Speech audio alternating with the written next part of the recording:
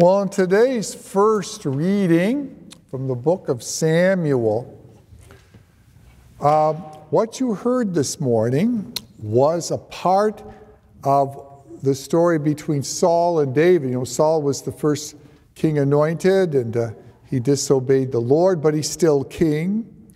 David was anointed the next king, but Saul was still reigning at the time, and Saul became very jealous of David and tried a number of times to kill David. So here we have a situation where Saul is encamped with his army around him, and David knows this. And so David sneaks into the camp of Saul at night, gets up to the cot on which Saul is sleeping, takes Saul's very spear that's sitting there next to Saul, and looks down on Saul. And if he had wanted to, he could exact revenge on Saul right then and there, and revenge for all the time Saul had tried to kill him. But he does not do it. He follows the warning he got from the high priest, who said, you know, he may have run afoul from God, but he's still the anointed king. So David chooses not to exact revenge, takes the sword and Saul's water jug, and sneaks back out of camp. Then the next morning, when the sun comes up, and Saul's on the opposite hill across the valley, he shouts across the valley. And he wants all the soldiers of Saul to know that they're lousy soldiers because they're not protecting their king. They let him, David, sneak into the camp, and to prove it, he holds up the spear and the water jug of Saul. He has a chance to exact revenge. He chooses not to. Jesus talks about the same thing here in the Gospel of Luke. He talks about praying for those who hate you. He's talking about loving your enemies. He's talking about doing good to those who do bad to you. They're quite amazing words, and I guess in theory, they're easy to understand. But in practice, they're very, very difficult to follow. Because when you are abused, when you are betrayed, when you are mistreated, it's very, very, very hard to turn the other cheek. It's very, very hard to do good for that person. It's very, very hard to be forgiving. It's not easy. It's one of the most difficult things a person can do. So how do we take these words of Jesus, and how do we apply them practically in our lives? Well, let me recommend to you a movie. It was also a book. It was called The Shack. Anybody here ever read The Shack or seen the movie? Oh, very good. Then you'll know what I'm talking about. It's about a man whose daughter was kidnapped. And he fears that his daughter has been killed. He's going to find out that, in fact, that has happened. But his daughter has disappeared, and so he keeps driving out to this place, this campsite where she had disappeared to, and he's searching for her and comes upon a shack. And he walks into the shack, and what he doesn't realize is he's walked into heaven. And there is God the Father, God the Son, and God the Holy Spirit. God appears to him in all different persons of the Lord. And then there's a part in the movie that will, if you've never seen it, have plenty of tissue because you will cry. Even the toughest guys I know have seen this and they have cried. There's a conversation that he has. He's now been informed that his daughter was in fact murdered. And what God is asking him to do is forgive the person who murdered his girl. Wow. And you can see the pain, and you can see the struggle, and you can see the agony in this father that he's going through.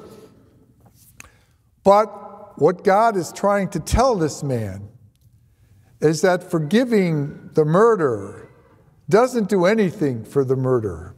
It's not even about the murder. But only by coming up with some method of forgiving are you going to be able to not fall into despair.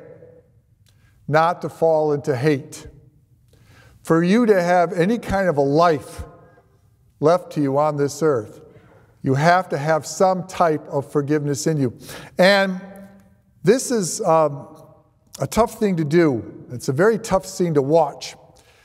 But as God explains to this man, and as I heard in a very good homily 35 years ago, well, more than that, almost 40, well, a long time ago, when I was in seminary with Father Cyprian Davis, he was preaching about the same passage, and he said, practically speaking, we really misunderstand what Jesus is talking about here. He's not talking about becoming best buddies and friends with the people who've abused you. He's not even saying associate with the people who have abused you and have been cruel to you and lied to you and betrayed you. He's not even saying you shouldn't try to avoid them. All he's saying is, don't hate. Because hate closes all the doors, and hate lasts forever. And how do you keep from hating? And that's the nut of the whole thing. How do we keep from hating when these things happen to us? And the advice given, and Jesus mentions it in here, pray for those who hurt you. And Father Cyprian said the same thing, pray for them. Think about all the people who ever betrayed you, hurt you, mistreated you, abused you. And remember them in your prayers. Remember them in your prayers, because if you are able to pray for someone who's been cruel and unkind to you, you can avoid them, dislike them, have nothing to do with them, but you cannot hate. You simply can't hate if you're praying for them. You can do all those other things, but you won't fall into hate. And if you don't fall into hate, you won't fall into despair. And that, I think, is a powerful lesson to have. It's not easy to do, but in reality, if we're able to pray for those who have hurt us in our lives, at least we keep the door open to God's love. Now, something else. Lent will soon be here. A week from this coming Wednesday. Not this coming Wednesday, but a week from this coming Wednesday. It's Ash Wednesday.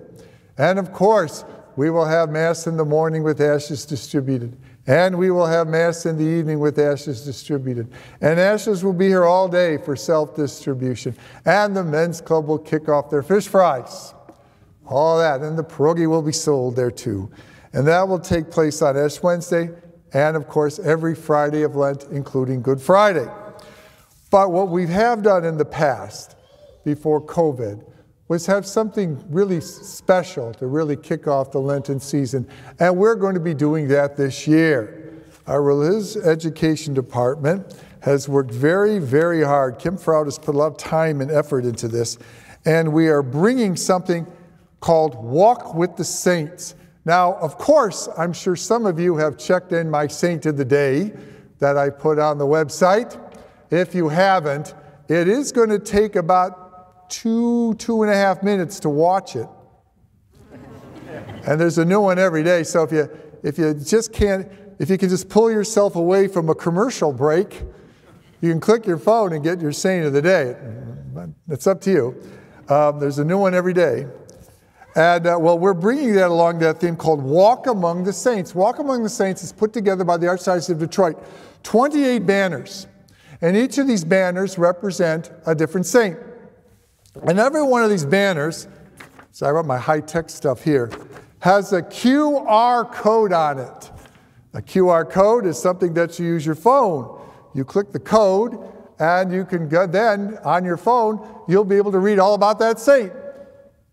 We're also going to have old-fashioned paper booklets for children so that the kids can enjoy it, either color or draw or do some things about those very same saints. And the times that you're available to come and do it are all on the front page of today's paper. In addition to Walk Among the Saints, on the Friday after Ash Wednesday, March the 4th, not this coming Friday, but the following Friday, we are going to have, of course, First Friday devotions, which we have every First Friday, which begin immediately after morning Mass is over we put out the monstrance and the Blessed Sacrament, we pray the rosary, a number of litanies, and then we conclude with the final blessing. Well, this coming First Friday, we will not conclude.